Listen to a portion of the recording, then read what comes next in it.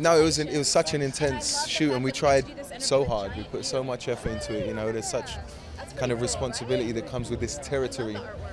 So to now be here and be able to show it to people, and you know, it is exciting.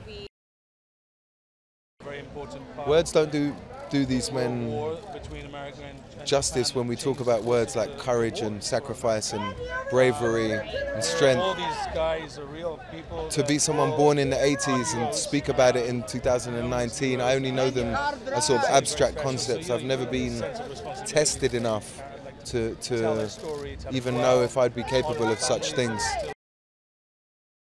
In all the different armies in the war, there were men like this, and stories of heroism and bravery and sacrifice.